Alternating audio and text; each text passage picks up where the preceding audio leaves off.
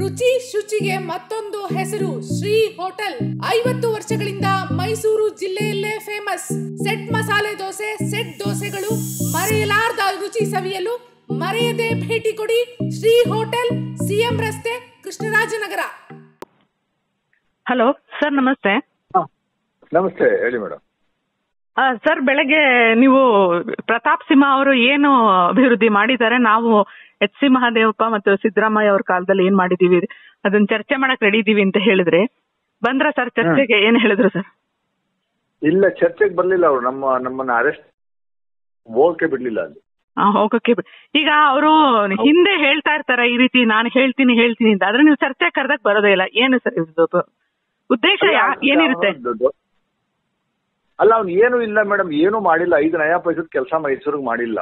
8 ವರ್ಷ MP ಆಗಿರುವಂತ ವ್ಯಕ್ತಿ 5 ನಯಾ ಪೈಸಾ ಕೆಲಸ ಮಾಡಿದ್ರೆ ನಮ್ದು ಚರ್ಚೆ ಬರುವಂತ ಕೆಲಸ ಮಾಡ್ಬೇಕಾಯ್ತಲ್ವಾ? ಬಂದ್ ಹೇಳ್ಬೇಕು, ದಾಖಲೆಗಳನ್ನು ಬಿಡುಗಡೆ ಮಾಡ್ಬೇಕು. ನಾವು ಕರಿತಾ ಇರುವಂತದ್ದು ಆ ಯುದ್ಧ ಮಾಡಕ್ಕಲ್ಲ. ನಾವು ಕರಿತಾ ಇರುವಂತದ್ದು ನಮ್ಮ ಕಾಲದಲ್ಲಿ ಸಿದ್ದರಾಮಯ್ಯ ಮುಖ್ಯಮಂತ್ರಿಗಳಾಗಿದ್ದಾಗ 5 ವರ್ಷ ಮೈಸೂರಿಗೆ ಎಷ್ಟು ದುಡ್ಡು ಕೊಟ್ಟು, ಯಾವ ಕಾರ್ಯಕ್ರಮಗಳು ಕೊಟ್ಟು, ಯಾವ ಯೋಜನೆಗಳು ಕೊಟ್ಟು ಅನ್ನುವಂಥದ್ದು ನಾವು ಪ್ರೆಸೆಂಟ್ ಮಾಡ್ತೀವಿ. ಅವರು 4 ವರ್ಷದಿಂದ ಈ ಬಿಜೆಪಿ ಸರ್ಕಾರ ಕರ್ನಾಟಕದಲ್ಲಿದೆ, ಕೇಂದ್ರದಲ್ಲಿ 8 ವರ್ಷದಿಂದ ಇದೆ. ಅವ್ರು ಏನೆಲ್ಲ ಕೊಟ್ಟು ಅನ್ನುವಂಥದ್ದು ಹೇಳಿ ಅಂತ ಕೇಳ್ತಾ ಇದೀವಿ. ಯಾಕಂದ್ರೆ ನಮ್ಮ ಯೋಜನೆಗಳನ್ನ ನಮ್ದು ಅಂತ ಹೇಳ್ಕೊಂಡು ಊರೆಲ್ಲ ತಿಳ್ತಾವ್ರವರು. ಸೊ ಅದಕ್ಕೆ ನಾವು ಹೇಳ್ತಾ ಇದೀವಿ. ಈಗ ಮೈಸೂರು ಬೆಂಗಳೂರು 10 ಲೇನ್ ರಸ್ತೆ ನಮ್ಮ ಕಾಲದಲ್ಲಿ ಆಗಿದ್ದಂಥದ್ದು. ಸಿದ್ದರಾಮಯ್ಯ, ಆಸ್ಕರ್ ಫರ್ನಾಂಡಿಸ್, ಮಹದೇವಪ್ಪನವರು ಇದ್ದಾಗ ಆಗಿದ್ದಂಥದ್ದು.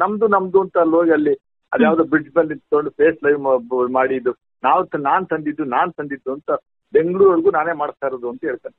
ಅಂತ ಕೆಲವೊಂದು ದಾಖಲೆಗಳ ಸಮೇತ ಬಾರಪ್ಪ ಮಾಡೋಣ ಚರ್ಚೆ, ನಾನು ನಿಮ್ಮ ಆಫೀಸ್ಗೆ ಬರ್ತೀನಿ ಅಂತ ಹೇಳಿದ್ದೇನೆ.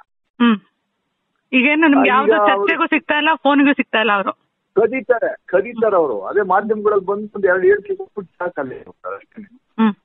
ಒಬ್ಬ ದುರಂತ 2 ಸರಿ ಗೆದ್ದಿದ್ದೀನಿ ನಾನು ಅಂತಾನೆ. 2 ಸರಿ ಗೆದ್ದರೆ ಯಾವುದು ಜನಗಳಿಗೆ ಯಾರ್ಯಾರನ್ನೋ ಗೆಲ್ಲಿಸ್ತಾರೆ, ಯಾರ್ಯಾರನ್ನೋ ಸೋಲಿಸ್ತಾರೆ. ಗೆಲುವು ಸೋಲು ಹೆಂಗೇನು ಅಂತ ನಮ್ಮ ದೇಶದಲ್ಲಿ ನಿಮ್ಗೆ ಗೊತ್ತಿರುವಂತ ವಿಚಾರ. ಹೌದೌದು.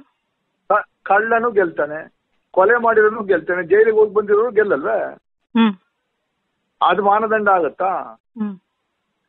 ಈಗ ಅವ್ರು ಹೇಳಿದ್ರು ಸರ್, ಮೋದಿ ಅವ್ರು ಬಂದಿದ್ರಿಂದ ಮೈಸೂರಿನಲ್ಲಿ ಎಲ್ಲ ರಸ್ತೆಗಳು ಬಂದ್ವು, ಮೈಸೂರು ತುಂಬಾ ಚೆನ್ನಾಗಾಯ್ತು ಮೋದಿ ಅವ್ರು ಬಂದಿದ್ರಿಂದ.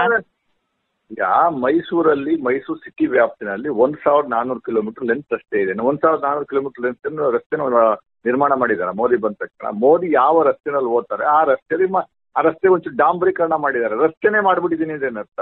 ಡಾಂಬರೀಕರಣ ಮಾಡಿದ್ದಾರೆ ಅಷ್ಟೇನೆ. ಎಷ್ಟು ಲೆಂತ್? 19 ಕೋಟಿ ಖರ್ಚು ಮಾಡಿ ಅವ್ರು ಎಲ್ಲಿ ಉಳ್ಕೊಂಡಿದ್ರು, ಎಲ್ಲಿ ಯಾವ್ಯಾವ ಸ್ಥಳಗಳಿಗೆ ಹೋಗ್ತಿದ್ರು ಆ ರಸ್ತೆಗಳನ್ನ ಇವರು ಡಾಂಬರೀಕರಣ ಮಾಡಿ ಹಾಕಿದ್ದಾರೆ. ಯಾಕೆ ಮಾಡ್ಬೇಕು? ಯಾಕೆ ಮೋದಿ ಮಾಮೂಲಿ ರಸ್ತೆಲಿ ಹೋಗಕ್ಕಾಗಲ್ವಾ? ಕುಶನಿಂಗ್ ಇರೋ ರಸ್ತೆನೇ ಬೇಕಾ ಮೋದಿಗೆ? ಯಾರಪ್ಪನ ಮನೆ ದುಡ್ಡಿದು? ಕಾರ್ಪೊರೇಷನ್ ದುಡ್ಡು, ಕಾರ್ಪೊರೇಷನ್ ಟ್ಯಾಕ್ಸ್ ಕಟ್ಟರು ನಾವಲ್ವೇ? ಅದನ್ನ ಇವರು ದೊಡ್ಡದಾಗಿ ಮೋದಿ ಮೈಸೂರು ಕಾಲಿಟ್ಟ ತಕ್ಷಣ ಮೈಸೂರು ಜನಗಳೆಲ್ಲ ಏನು ಎಲ್ಲ ಉದ್ಧಾರ ಆಗ್ಬಿಟ್ಟು ಅಂತನ ಹೇಳೋದು ಇವರು. ಈ ಎಷ್ಟು ಜನ ಪ್ರೈಮ್ ಮಿನಿಸ್ಟರ್ಗಳು ಬಂದು ಹೋಗಿಲ್ಲ. ಇದೇ ಇವರು ಹಿಂಗೇನೆ ಬಿಜೆಪಿಯವರು ಬರೀ ಸುಳ್ಳು ಹೇಳ್ಕೊಂಡು ಜನಗಳನ್ನ ದಿಕ್ ತಪ್ಪಿಸ್ಕೊಂಡು ಮೋದಿ ಮೈಸೂರಿಗೆ ಬಂದು ಏನ್ ಅನೌನ್ಸ್ ಮಾಡಿದ್ರು ಹೇಳ್ಬೇಕಲ್ವಾ? ಯೋಗ ಮಾಡಕ್ಕೆ ಅಷ್ಟೊಂದು ಖರ್ಚು ಮಾಡ್ಬೇಕು ನಾವು. 20 ನಿಮಿಷ ಯೋಗ ಮಾಡ್ಬಿಟ್ಟು ಜಾಗ ಖಾಲಿ ಮಾಡಿದ್ರು. ಯೋಗ ಏನು ಇವರು ಬಿಜೆಪಿಯ ಸ್ವತ್ತ, ಅದು ಈಗ ಪರಿಚಯ ಮಾಡಿರುವಂತ ಸಾವಿರಾರು ವರ್ಷಗಳ ಕಾಲ. ಮೈಸೂರಿನ 3 ಜನ ಯೋಗವನ್ನ ವಿಶ್ವಕ್ಕೆ ಪರಿಚಯ ಮಾಡಿಸಿದ್ರು. ಇವತ್ತು ಯೋಗವನ್ನ ಇದಾಕಾಯ್ತು. ಅದನ್ನ ಹೇಳ್ತಾ ಇರೋದು. Mysuru it is popular for yoga city ಅಂತಾನೆ 20 ವರ್ಷದಿಂದನೇ ಇಲ್ಲೆಲ್ಲ ಬೇರೆ ಬೇರೆ ಕಂಟ್ರಿಗಳಿಂದ ಬಂದು ಪಟ್ಟಾಭಿರಾಮನ್ ಅವರು ಅವರೆಲ್ಲ ಪರಿಚಯ, ಸಾಕಷ್ಟು ಶಾಲೆಗಳಿಟ್ಟಿದ್ದಾರೆ.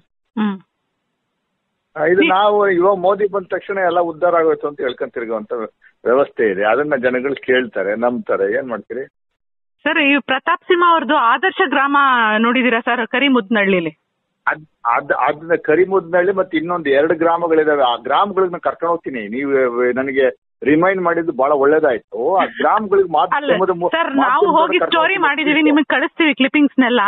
ದಯಮಾಡಿ ಒಂಚೂರು ಕಳಿಸಿ ಪ್ಲೀಸ್. ನಾವು ಸಿಯಾನ್ ಕನ್ನಡ ಅಂತ ಹೇಳಿ ಬೆಂಗಳೂರಿನಿಂದ ಸರ್. ಬೆಂಗಳೂರು ನೀವೇ ಮಾಡಿದ್ದೀರಾ? ಹೋಗಿ ನಾವೇ ಹೋಗಿ ಅಲ್ಲಿ ಮಾಡಿದ್ವಿ. ಅವರು ನಮ್ಮ ಆಗ್ಲೇ ಒಂದ್ 7-8 ತಿಂಗಳಾಯ್ತು ಸರ್. ಮಾಡಿ ಕಳಿಸ್ತೀನಿ ನಿಮ್ಗೆ. ನನ್ನ ಹತ್ರ ಒಂದಷ್ಟು ದಾಖಲೆಗಳಿದಾವೆ, ದಯಮಾಡಿ ಕಳಿಸ್ಕೊಡಿ. ಅವ್ರದ್ದು ಸಂಸದೆ ಸುಮಲತಾ ಅವ್ರದ್ದು ಬೆಸಗರಹಳ್ಳಿ 2 ಮಾಡಿದೀವಿ, ಸಂಸದರ ಗ್ರಾಮವನ್ನ. ನಿಮ್ಗೆ 2 ಕಳಿಸ್ಕೊಡ್ತೀನಿ ಸರ್. ನನಗೆ ಕಳಿಸಿ ಮೇಡಮ್. ಇದು ನಮ್ಮ ಕರಿಮುದ್ನಹಳ್ಳಿ ಗುಂಟೂರು ತಾಲೂಕು ಕಳಿಸ್ಕೊಡಿ ದಯಮಾಡಿ. ಕಳಿಸ್ತೀನಿ ಸರ್. ಮತ್ತೆ ಇವಾಗ ಪಠ್ಯ ಪುಸ್ತಕದಲ್ಲಿ ಏನೆಲ್ಲ ಗೊಂದಲಗಳಾದ್ರೂ ಇವತ್ತು ಎಜುಕೇಶನ್ ಮಿನಿಸ್ಟರ್ ಹೇಳಿದ್ದಾರೆ ಆ ಸೀಟ್ಸ್ ಏನು ಗೊಂದಲಗಳಾಗಿತ್ತು ಆ ಪಠ್ಯಗಳು ಮಾತ್ರ ಸರಿ ಮಾಡಿದೀವಿ ಅಂತ. ನೀವೇನು ಹೇಳ್ತಿರೋದು ಈ ಹಿಂದಿನ ಪಠ್ಯನೇ ಫಾಲೋ ಮಾಡಕ್ಕೆ ಬಿಡಿ, ಯಾಕಂದ್ರೆ ಈಗಾಗಲೇ ಮಿಡ್ ಟರ್ಮ್ ಬರ್ತಾ ಇದೆ ಎಕ್ಸಾಮು. ಮಕ್ಕಳಿಗೆ ಈ ಕೊರೋನಾದಿಂದ 2 ವರ್ಷ ಎಜುಕೇಶನ್ ಹಾಳಾಯ್ತು, ಈ ವರ್ಷನೂ ಹಾಳಾಗೋ ಸಾಧ್ಯತೆ ಇಲ್ವಾ ಸರ್? ಈ ನಿಟ್ಟಿನಲ್ಲಿ ನಿಮ್ಮ ಮುಂದಿನ ಹೋರಾಟ ನಡೆ ಏನಿರುತ್ತೆ ಸರ್? ನಾವು ನಿರಂತರವಾಗಿ ಹೋರಾಟಗಳನ್ನ ಮಾಡ್ತಾ ಇದ್ದೀವಿ. ಕಾಂಗ್ರೆಸ್ ಪಕ್ಷ ಪಠ್ಯ ಪುಸ್ತಕವನ್ನ ಬದಲಾವಣೆ ಮಾಡುವಂಥದ್ದು ಹುನ್ನಾರ. ಇದು RSS ಕೈವಾಡ. BC ನಾಗೇಶ್ನ ಪ್ರಮುಖವಾಗಿ ಮಂತ್ರಿ ಮಾಡಿದ್ದೆ ಅದೇ ಉದ್ದೇಶ. ಇಡೀ ಹಿಸ್ಟ್ರಿನ, ದೇಶದ ಹಿಸ್ಟ್ರಿನ ಜನಗಳು ಮರಿಬೇಕು, ಮುಂದಿನ ಪೀಳಿಗೆ ಹಿಸ್ಟ್ರಿ ಮರ್ತೋಗ್ಬೇಕು. ಬರೀ RSS ಮತ್ತೆ BJP ಸತ್ವ ಸಿದ್ಧಾಂತವನ್ನ ತಲೆಯಲ್ಲಿ ಇಟ್ಕೊಬೇಕು. ಅದರಿಂದ ನಾವು ಮುಂದಿನ ದಿನಗಳಲ್ಲಿ ಈ ದೇಶನ ಆಳಬೇಕು ಅನ್ನುವಂಥದ್ದು ಒಂದು hidden agenda of RSS, BJP ಅವ್ರ ಹಿಡನ್ ಅಜೆಂಡಾ. ಅದಕ್ಕೆ ಇವರು ಬೇಕು ಅಂತ ಕೆಲವು ಮಿಸ್ಟೇಕ್ಗಳನ್ನ ಮಾಡೋದು, ಅದರಲ್ಲಿ ಒಂದು 4 ಕರೆಕ್ಷನ್ ಮಾಡ್ಬಿಟ್ಟು ಕರೆಕ್ಷನ್ ಮಾಡಿದೀವಿ ಅಂತ ಹೇಳೋದು, ಇದು ನಡ್ಕೊಂಬತ್ತಾ ಇರುವಂತ ವಿಚಾರ. ಇದು ಜನಗಳಿಗೆ ಅಷ್ಟೊಂದು ಸೀರಿಯಸ್ ತಗೊಳಲ್ಲ ಅವ್ರು, ಯಾಕಂದ್ರೆ ಅವ್ರಿಗೆ ಗೊತ್ತಾಗಲ್ಲ ಇದು ಮುಂದಿನ ಪರಿಣಾಮಗಳೇನು ಅನ್ನುವಂಥದ್ದು ಗೊತ್ತಾಗಲ್ಲ. ಇದು ಇಷ್ಟನ್ನೇ ಮರ್ತು ಬಿಟ್ರೆ ಮತ್ತೆ ನಿಮ್ ದೇಶದ ಭಾರತೀಯನಾಗಿ ಏನು ಪ್ರಯೋಜನ, ಏನ್ ನಡೆದಿದೆ ಅನ್ನುವಂಥ ಗೊತ್ತಾಗ್ಬೇಕಲ್ವಾ? ಮಹಾತ್ಮ ಗಾಂಧಿ ಅವರು ಹೋರಾಟ ಮಾಡಿದ್ ಗೊತ್ತಾಗ್ಬೇಕಲ್ವಾ? ಮಹಾತ್ಮ ಗಾಂಧಿ ಅವರು ಪುಟನೆ ತೆಗೆದ್ಬಿಟ್ಟು ನಾಥುರಾಮ್ ಗೂಡ್ಸೆನ ಪರಿಚಯ ಮಾಡುವಂತ ಕೆಲಸವನ್ನ ಮಾಡಿ ಮುಂದಿನ ದಿನಗಳಲ್ಲಿ ನಾಥುರಾಮ್ ಗೂಡ್ಸೆ ಮಾಡಿದ್ ಕರೆಕ್ಟ್ ಅನ್ನುವಂಥದ್ದು ಬಿಂಬಿಸುವಂತ ಕೆಲಸಗಳಾಗ್ತದೆ. ಈಗ ಈ ಪಠ್ಯ ಪುಸ್ತಕ ಮಾಡ್ಲಿಕ್ಕೆ ಹೊರಟು ಕೋಟ್ಯಾಂತರ ರೂಪಾಯಿ ಲಾಸ್ ಆಗಿದೆ, ಅದ್ರ ಹೊಣೆಗಾರಿಕೆ ಏನು ಸರ್? 150 ಕೋಟಿ ಪ್ರಿಂಟಿಂಗ್ಗೆ ಮತ್ತೆ ಹಂಚಿಕೆಗೆ ಎಲ್ಲ ಖರ್ಚಾಗಿರುವಂತದ್ದು. ಅದು ಯಾರಪ್ಪನ ಮನೆ ದುಡ್ಡದು? ಅವ್ನು BC ನಾಗೇಶು ಆ ತಲೆ ಇಲ್ದಿರುವಂತ ವ್ಯಕ್ತಿಗಳನ್ನ ತಗೊಂಬಂದು ಎಜುಕೇಶನ್ ಮಿನಿಸ್ಟರ್ ಮಾಡ್ತಾರೆ. ಯಡಿಯೂರಪ್ಪನ ಕಿತ್ತಾಕ್ದಾಗಲೇ ಅದು RSSನವರು ಒಂದು ಕಂಡೀಷನ್ಸ್ ಬೇಸ್ ಮೇಲೆ ಸಂಪುಟ ರಚನೆ ಮಾಡಕ್ ಬಿಟ್ಟಿದ್ದು ಬೊಮ್ಮಾಯಿನ. ಒಂದು, ಈ ಎಜುಕೇಶನ್ ಮಿನಿಸ್ಟ್ರಿನ RSSನವ್ರಿಗೆ ಕೊಡ್ಬೇಕು, ಈ ಹೋಮ್ ಮಿನಿಸ್ಟರ್ನ RSSನವ್ರಿಗೆ ಕೊಡ್ಬೇಕು, ಪವರ್ ಮಿನಿಸ್ಟರ್ನ 6-7 ಮಂತ್ರಿಗಳನ್ನ RSSನವ್ರಿಗೆ ಕೊಡ್ಬೇಕು ಅಂತ ಅವರು ಕಂಡೀಷನ್ ಹಾಕಿದ್ಮೇಲೆ ಅವ್ರಿಗೆ ಕೊಟ್ಟಿದ್ದಾರೆ. ಯಾಕಂದ್ರೆ ಅವರು ಹೇಳ್ದಂಗೆ ಅದು ನಡಿಬೇಕು ಅನ್ನುವಂಥದ್ದು. ಯಾಕಂದ್ರೆ ಇವ್ರು ಫೇಲ್ಯೂರ್ಗಳು ನೀವು ನೋಡ್ತಾ ಇರ್ಬೋದು. ಮೊದಲನೇದಾಗಿ ಮಂತ್ರಿಗಳಾಗ್ತಾ ಇರುವಂತವ್ರಿಗೆ ಅಂತ ದೊಡ್ಡ ಮಟ್ಟದ ಖಾತೆ ಕೊಟ್ಟು ಯಾವ ರೀತಿ ಗೊಂದಲ ಎಬ್ಬಿಸ್ತಾವ್ರೆ ಅನ್ನುವಂಥದ್ದು ನಾವೆಲ್ಲ ನೋಡ್ತಾ ಇದ್ದೀವಿ. CM ಕೂಡ ಸಹಾಯಕರಾಗಿದ್ದಾರೆ. ಸರ್, ಇವಾಗ ಬೆಂಗಳೂರಿನಲ್ಲಿ ನಾವು ಕನ್ನಡಿಗರಿಗೆ ಒಂದು ಕುತ್ತಿ ಯಾವಾಗ್ಲೂ ಇರುತ್ತೆ. ಈಗ ಹಿಂದಿ ಹೇರಿಕೆ ಬಗ್ಗೆ ಬಹಳಷ್ಟು ಹೋರಾಟಗಳಾಗಿವೆ. ಈಗ ಮೆಟ್ರೋದಲ್ಲಿ ವೀರ ಸಾವರ್ಕರ್ನ ಆಡ್ಗಳಾಗ್ತಾ ಇದಾರೆ. ಜೊತೆಗೆ ಹಿಂದಿ ವಿಷಯ ನಾನು ಯಾಕೆ ಹೇಳ್ದೆ ಅಂದ್ರೆ ಮೋದಿ ಅವ್ರು ಬಂದಾಗ ಅವ್ರಿಗೆ ಒಂದು ಉಡುಗೊರೆ ಕೊಟ್ರು, ಅದನ್ನ ಹಿಂದಿಯಲ್ಲಿ ಬರ್ದಿದ್ರು. ಯಾಕೆ ನಮ್ಮ ಕನ್ನಡ 2500 ವರ್ಷದ ಲ್ಯಾಂಗ್ವೇಜ್ ಇಲ್ವಾ ವ್ಯಾಲ್ಯೂ ಹಿಂದಿ ಮುಂದೆ ಅಂತ? ಅದೇ ಬಿಜೆಪಿಯವರು ಅವರ ದೃಷ್ಟಿಕೋನ ಮತ್ತೆ ಬಿಜೆಪಿಯವರ ಒಂದು ಹಿಡನ್ ಅಜೆಂಡಾ ಇಡೀ ದೇಶಾದ್ಯಂತ Hindi ಪರಿಚಯಿಸಬೇಕು. Hindi only language should be the communicative language. ಮುಂದಿನ ದಿನಗಳಲ್ಲಿ ಹಿಂದಿ ಎಲ್ಲರೂ ಬರೀ ಹಿಂದಿನೇ ಮಯ ಆಗಬೇಕು ಅನ್ನುವಂಥ ಉದ್ದೇಶ. ಸೌತ್ ಇಂಡಿಯಾದಲ್ಲಿ ಕೆಲವು 5-6 ಸ್ಟೇಟ್ಗಳಲ್ಲಿ ಅದು ನಡೆಯಲ್ಲ ಅಂತ ಗೊತ್ತಿದ್ರು ಕೂಡ ಇಂಡೈರೆಕ್ಟಿಗೆ ಅದು ಏರಿಕೆ ಮಾಡುವಂತ ಕೆಲಸ ಮಾಡ್ತಾ ಇದ್ರು ಕೂಡ ಬಿಜೆಪಿಯವರು ಒಳ್ಳೆ ನರ್ಸತ್ದವ್ರು ಇದ್ದಂಗೆ ಇಲ್ಲಿ ಬಿಹೇವ್ ಮಾಡ್ತಾರೆ. ಒಬ್ರು ರಿಯಾಕ್ಟ್ ಮಾಡಲ್ಲ. ಯಾಕಂದ್ರೆ ಅಮಿತ್ ಶಾನೇ ಹೇಳಿರೋದ್ರಿಂದ ಇವ್ರು ಯಾರು ರಿಯಾಕ್ಟ್ ಮಾಡುವಂತ ಕೆಲಸ ಮಾಡೋದೇ ಇಲ್ಲ. ಅದನ್ನ ಸಮರ್ಥಿಸ್ತಾವ್ರೆ ಜನಗಳು. ಅದನ್ನ ಒಪ್ಕೊಂಡು ಸುಮ್ಮನೆ ಇರುವಂತದ್ದೇ ದೊಡ್ಡ ದುರಂತದ ಸಂಗತಿ ಕನ್ನಡಿಗರು. ಈಗ ನೀವು ಹೇಳಿದಾಗೆ ಗಾಂಧೀಜಿನ ತೆಗ್ದ್ಬಿಟ್ಟು ವೀರ ಸಾವರ್ಕರ್ನ ತೋರಿಸ್ತಾ ಇದಾರೆ ಈಗ ಮೆಟ್ರೋದಲ್ಲಿ. ಗಾಂಧೀಜಿ ಬಗ್ಗೆ ಹೇಳಕ್ ಸಾಕಷ್ಟಿದಾವೆ. ಇಲ್ಲ, ಗಾಂಧೀಜಿನ ಗ್ರಾಜುಯಲ್ ಆಗಿ ಅವ್ರು ಏನ್ ಮಾಡ್ತಾರೆ, ಅವ್ರು ಯಾಕೆಂದ್ರೆ ಗಾಂಧಿ ವಿರುದ್ಧ ಇರುವಂತವ್ರು ಮೇಡಮ್. ಗಾಂಧಿ ಕೊಂದೋರು ಅವರೇ ತಾನೆ, RSS ಅವರು ಬಿಜೆಪಿ ಅವರೇ ತಾನೆ. ಗಾಂಧಿ ಪಾಪ ಇನ್ನ 10 ವರ್ಷಗಳ ಕಾಲ ಇರುವಂತ ವ್ಯಕ್ತಿನ ಕೊಂದಿದ್ದೇ ಅವ್ರು ತಾನೆ. ನಾಥುರಾಮ್ ಗೂಡ್ಸೆ ಯಾರು? ಈಸ್ ಬೇಸಿಕಲಿ ಫ್ರಮ್ RSS ತಾನೆ. ಅವರ ಸಿದ್ಧಾಂತನೇ ಅದು. ಗಾಂಧಿನ ವಿಲನ್ ಮಾಡ್ಬೇಕು ಮುಂದಿನ ದಿನಗಳಲ್ಲಿ. ಅದನ್ನ ಒಂದೊಂದೇ ಪ್ರಯೋಗವಾಗಿ ಬಿಡ್ತಾರೆ. ಅದು ವರ್ಕ್ ಆಗಲಿಲ್ಲ ಅಂದ್ರೆ ಇನ್ನೊಂದ್ಸರಿ ಬಿಡ್ತಾರೆ. ಅದೇ ಗಲಾಟೆ ಆಯ್ತು ಅಂದ್ರೆ ಇನ್ನೊಂದ್ಸರಿ ಅದು ಮರ್ತಾದ್ಮೇಲೆ ಬಿಡ್ತಾರೆ. ಜನಗಳು ಬೇಸತ್ತಾಗಿ ಸುಮ್ಮನೆ ಬಿಡ್ಬೇಕತ್ತ. ಈಗ ಯಾರು ಆ ಮೆಟ್ರೋದಲ್ಲೆಲ್ಲ ಯಾರು ವೀರ ಸಾವರ್ಕರ್ದು ಏನ್ ಕೊಡುಗೆ ಏನು ನಮ್ಮ ದೇಶಕ್ಕೆ ಏನು ಅಂತ ಹೇಳ್ಬೇಕಲ್ವಾ? ಏನ್ ಅವರಿಂದ ಏನಾಯ್ತು ಅನ್ನುವಂಥದ್ದು. ಅವರೇನೆ ಬ್ರಿಟಿಷ್ ಜೊತೆ ಸಾಮೀಲಾಗಿದ್ರು ಅನ್ನುವಂಥದ್ದು ಚರಿತ್ರೆ ಇದೆ. ವೀರ ಸಾವರ್ಕರ್ನ ಪ್ರೊಜೆಕ್ಟ್ ಮಾಡುವಂತ ಕೆಲಸವನ್ನ ಮಾಡ್ತಾವ್ರೆ. ಮಹಾತ್ಮ ಗಾಂಧಿ ತತ್ವ ಸಿದ್ಧಾಂತಗಳನ್ನ ತೆಗೆದು ಬಿಸಾಕ್ತಾವ್ರೆ. ಜವಾಹರ್ಲಾಲ್ ನೆಹರ್ನ ಬಿಟ್ಬಿಡಿ, ಯಾಕೆಂದ್ರೆ ಕಾಂಗ್ರೆಸ್ ಪ್ರೈಮ್ ಮಿನಿಸ್ಟರ್ ಆಗಿದ್ರು. ಅವ್ರನ್ನ ಬಿಟ್ಬಿಡಿ, ಅವ್ರು ಯಾವುದೇ ಕಾರಣಕ್ಕೂ ಅವ್ರ ಹೆಸರು ಹೇಳಲ್ಲ. ಅವ್ರು ಏನು ಅದ್ರ ಬಗ್ಗೆ ತಲೆ ಕೆಡಿಸ್ತಾರೆ. ಗಾಂಧೀಜಿನೂ ಕೂಡ ಹಂಗೆ ಮಾಡ್ತಾವ್ರಲ್ಲ. ಹಾಳಾಗೋಗ್ಲಿ, ಅದಿರ್ಲಿ. ನಮ್ಮ ರಾಜ್ಯದ ದೊಡ್ಡ ವಿದ್ವಾಂಸರ ಬಗ್ಗೆನೆ ಕವಿಗಳ ಬಗ್ಗೆನೇ ಬಹಳ ಅವಹೇಳನಕಾರಿಯಾಗಿ ಬಿಂಬಿಸುವಂತ ಕೆಲಸವನ್ನ ಪಠ್ಯಪುಸ್ತಕದಲ್ಲಿ ಧೈರ್ಯ ಮಾಡಿ ನೇರವಾಗಿ ತರುವಂತ ಕೆಲಸವನ್ನ ಮಾಡ್ತಾವ್ರೆ ಅಂದ್ರೆ ನೀವು ಅರ್ಥ ಮಾಡ್ಕೊಳ್ಳಿ. ಬಸವಣ್ಣವ್ರ ಬಗ್ಗೆ ಇರ್ಬೋದು, ಡಾಕ್ಟರ್ BR ಅಂಬೇಡ್ಕರ್ ಬಗ್ಗೆ ಇರ್ಬೋದು, ಕುವೆಂಪುರ ಬಗ್ಗೆ ಅವನು ಯಾರೋ ಬರೀತಾನೆ, ಅವನು ಯಾವನೋ ಹೋಪ್ಲೆಸ್ ತಗೊಂಡೋಗಿ ಅಲ್ಲಿ ಅವನ್ನ ಸಮರ್ಥನೆ ಮಾಡ್ಕೊಳ್ಳುವಂತ ಕೆಲಸಗಳು ಬಿಜೆಪಿ ಎಲ್ಲರೂ ಸಾರಾ ಸೆಟ್ಟಾಗಿ ಮಾಡ್ತಾವ್ರೆ. ಏನ್ ಮಾಡೋದು? ಈಗ 6ನೇ ಕ್ಲಾಸ್ ಪಠ್ಯದಲ್ಲಿ ಬಾಬು ಡಾಕ್ಟರ್ ರಾಜೇಂದ್ರ ಪ್ರಸಾದ್ ನಮ್ಮ ಮೊದಲ ರಾಷ್ಟ್ರಪತಿಗಳನ್ನ ಜನಕ ಮಹಾರಾಜನ್ ತರ ಮೇಧಾವಿಗಳಾಗಿದ್ರು ಅನ್ನೋದನ್ನ ನಾನೇ ಓದಿದೀನಿ ಪುಸ್ತಕದಲ್ಲಿ. ಈ ತರ ಕೊಟ್ರೆ ಜನಕ ಮಹಾರಾಜನ್ಗೂ ಇವ್ರಿಗೂ ಯಾಕೆ ಹೋಲಿಕೆ ಆಗ್ತಿದೆ? ಮಕ್ಕಳು ಮುಂದೆ ಯಾವ್ದು ಕಲಿಬೇಕು, ಯಾವ್ದು ಕಲಿಬಾರ್ದು, ಯಾರು ನಮ್ಗೆ ಆದರ್ಶ ಅನ್ನೋದೇ ಮರ್ತೋಗ್ತಾರ? ಹೌದು ಮೇಡಮ್, ಇವರು ಈ ಇತಿಹಾಸವನ್ನೇ ತಿರ್ಚುವಂಥದ್ದು. ಬಾಬು ರಾಜೇಂದ್ರ ಪ್ರಸಾದ್ ಅವ್ರನ್ನ ಕಂಪೇರ್ ಮಾಡಕ್ಕಾಗುತ್ತೆ. ಅವರು ಈಸ್ ದಿ ಐಕಾನ್. ಆಮೇಲೆ ಲೀಗಲ್ ಫ್ರೆಟರ್ನಿಟಿ ಅವ್ರು ಇದಾರಲ್ಲ, ಅಡ್ವೊಕೇಟ್ಸ್ಗಳು, ಅವ್ರನ್ನ ರೋಲ್ ಮಾಡಲ್ಲ ತಗೋತಾರೆ. ಬಾಬು ರಾಜೇಂದ್ರ ಪ್ರಸಾದ್ ಹುಟ್ಟಿದ ದಿನವನ್ನ ಅಡ್ವೊಕೇಟ್ ಲಾಯರ್ಗಳು ದಿನಾಚರಣೆ ಅಂತ ಮಾಡ್ತಾರೆ.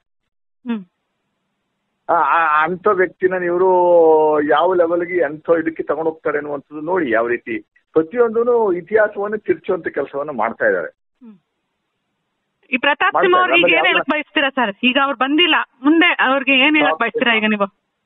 ಮೇಡಮ್, ಪ್ರತಾಪ್ ಸಿಂಹ ಒಬ್ಬ ಡಿಬ್ಯಾಚುಲರ್. ಅವನ್ ಏನಿದ್ರು RSS ಬಿಜೆಪಿ ತೃಪ್ತಿ ಪಡಿಸುವಂಥದ್ದು. ಏನು RSS ಬಿಜೆಪಿ ಅಜೆಂಡಾ? ಯಾವುದೇ ಕಾರಣಕ್ಕೂ ಜನಗಳಿಗೆ ಯಾವ ಕೆಲಸನೂ ಜನಪರ ಕೆಲಸಗಳನ್ನ ಮಾಡುವಂಥದ್ದು ಅವ್ರದ್ದು ವ್ಯವಸ್ಥೆ ಇಲ್ಲ. ಜನಗಳಿಗೆ ಸಹಾಯ ಮಾಡಬೇಕು, ಒಂದು ಡ್ಯಾಮ್ ಕಟ್ಟಬೇಕು, ಒಂದು ಹೊಸ ರಸ್ತೆ ನಿರ್ಮಾಣ ಮಾಡಬೇಕು, ಇನ್ನೇನೋ ಒಂದು ಮನೆಗಳನ್ನ ಕಟ್ಕೊಡ್ಬೇಕು, ಆ ವ್ಯವಸ್ಥೆ ಇಲ್ಲ. ಅವ್ರದ್ದೇನಿದ್ರು ದಿನ ಬೆಳಿಗ್ಗೆ ಮಾಧ್ಯಮಗಳ ಮೂಲಕ ಹೇಳಿಕೆಗಳನ್ನ ಕೊಟ್ಟು ಜನಗಳಲ್ಲಿ ಗೊಂದಲ ಸೃಷ್ಟಿ ಮಾಡಿ ಅವ್ರ ಬೇಳೆಕಾಳನ್ನ ಬೇಯಿಸ್ಕೊಳ್ಳುವಂತ ಕೆಲಸವನ್ನ ಮಾಡುವಂಥದ್ದಕ್ಕೆ ಈ ಭಾಗದಲ್ಲಿ ಅವನೊಬ್ಬನ MP ಆಗಿ ಗೆಲ್ಸುವಂತ ಜನಗಳು ಹಂಗೆ ಇದಾರ. ಈಗ ಕೊಡಗು ಮತ್ತೆ ಮೈಸೂರು ಜನಗಳು ಅವನ 5 ನಯಾ ಪೈಸದ ಕೆಲಸ ಮಾಡದೇ ಇದ್ರು ಅವನಿಗೆ ಮತ್ತೆ ಓಟ್ ಹಾಕಿ ಗೆಲ್ಸುವಂತ ಕೆಲಸವನ್ನು ಮಾಡ್ತಾವ್ರಲ್ಲ. ಜನಗಳಿಗೆ ಭಿಕ್ಷುಕರನ್ನಾಗಿ ಮಾಡುವಂತದ್ದು ಮಾಡಿದ್ರು ಅವ್ರನ್ನೇ ಒಪ್ಕೊಳ್ಳುವಂತ ಕೆಲಸವನ್ನ ಮಾಡ್ತಾ ಇದ್ದಲ್ಲ. ಇದು ದುರಂತ, ಅವರ ಕರ್ಮ ಅಂತ ನಾವು ಅನ್ಕೊಂಡಿರ್ಬೇಕಷ್ಟೇ. ನಾವು ಕಾಂಗ್ರೆಸ್ ಪಕ್ಷರು ಏನ್ ಹೋರಾಟ ಮಾಡಬೇಕು ಅದನ್ನ ಹೋರಾಟ ಮಾಡ್ತಾ ಇದ್ದೀವಿ. ಲಹರಿ ಸಂಸ್ಥೆ ನಡೆದು ಬಂದ ದಾರಿ. ಲಹರಿ ಸಂಸ್ಥೆಗೆ 48ರ ಸಂಭ್ರಮ. ಕೇವಲ 500 ರೂಪಾಯಿಗಳಲ್ಲಿ ಜಿ ಮನೋಹರ್ ನಾಯ್ಡು ಅವರಿಂದ ಲಹರಿ ಸಂಸ್ಥೆ ಆರಂಭ.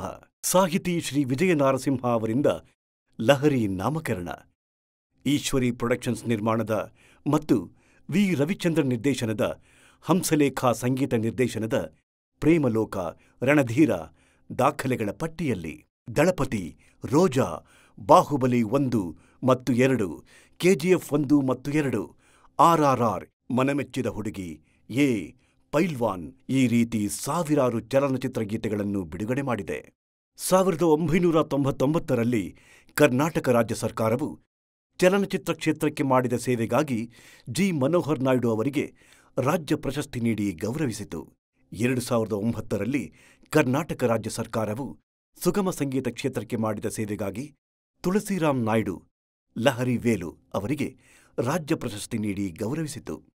ಯೂಟ್ಯೂಬ್ ಸಂಸ್ಥೆ ವಜ್ರ ಮತ್ತು ಸ್ವರ್ಣ ಪದಕ ನೀಡಿ ಗೌರವಿಸಿತು. ಇನ್ನೂ 100 ಪ್ರಶಸ್ತಿಗಳು ಸಂಸ್ಥೆಗೆ ಸಂದಿರುತ್ತದೆ. ಸುಗಮ ಸಂಗೀತ ಕ್ಷೇತ್ರ, ಜಾನಪದ, ಕರ್ನಾಟಕ ಸಂಗೀತ ಮತ್ತು ಹಿಂದೂಸ್ತಾನಿ ಸಂಗೀತ ಹೀಗೆ ನಾನಾ ಪ್ರಾಕಾರಗಳ ಧ್ವನಿಸುರುಳಿಗಳನ್ನು ಹಾಗೂ ಸುಮಾರು 1,26,000 ಹಾಡುಗಳನ್ನು ಬಿಡುಗಡೆ ಮಾಡಿರುತ್ತದೆ. 2022ರಂದು ಅಮೆರಿಕದಲ್ಲಿರುವ ಲಾಸ್ ವೆಗಾಸ್ನಲ್ಲಿ ನಡೆದ ವಿಶ್ವವಿಖ್ಯಾತ ಗ್ರಾಮಿ ಪ್ರಶಸ್ತಿ ಸಮಾರಂಭದಲ್ಲಿ ರಿಕ್ಕಿ ಕೇಜ್ ಮತ್ತು ಸ್ಟೀವರ್ಟ್ ಕೋಪ್ಲ್ಯಾಂಡ್ ಅವರ ಸ್ವರ ಸಂಯೋಜನೆಯ ಡಿವೈನ್ ಟೈಡ್ ಶೀರ್ಷಿಕೆಗೆ ಲಹರಿ ಸಂಸ್ಥೆಗೆ ವಿಶ್ವವಿಖ್ಯಾತ ಗ್ರಾಮಿ ಪ್ರಶಸ್ತಿ ಸಂದಿರುತ್ತದೆ.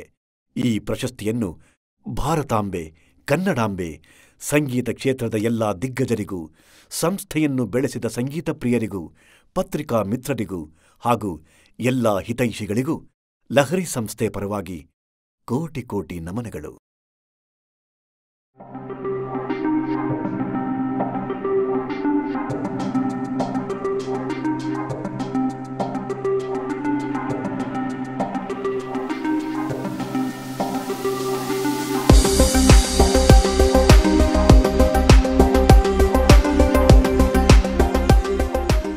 Sudarshan Pipes is a pioneer in plastic pipe manufacturing business. The company, with a mission to provide high-quality pipes to the customers, has set up its first PVC pipe plant at Bangalore, India in 2003 in the name of Sudarshan Extrusions Private Limited. The company manufactures PVC column pipes which are used for drawing water from deep bore well with submersible pumps.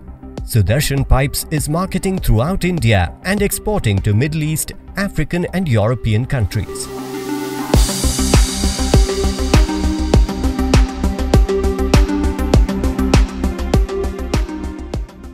In 2018, Sudarshan Pipes achieved its mission to provide complete piping solutions for irrigation and infrastructure by setting up the most modern plant at Dabaspet, Tumkur Road, Bangalore.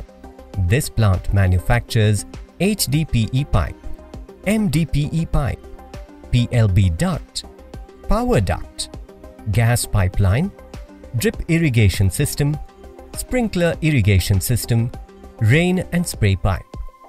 For this purpose, we have formed a new company, Sudarshan Pipes Extrusion Private Limited. Mr. Arvind Salampuria, FCA, who has more than 3 decades experience in manufacturing of plastic pipes, has promoted Sudarshan Pipes. Our aim is to fulfill the mission of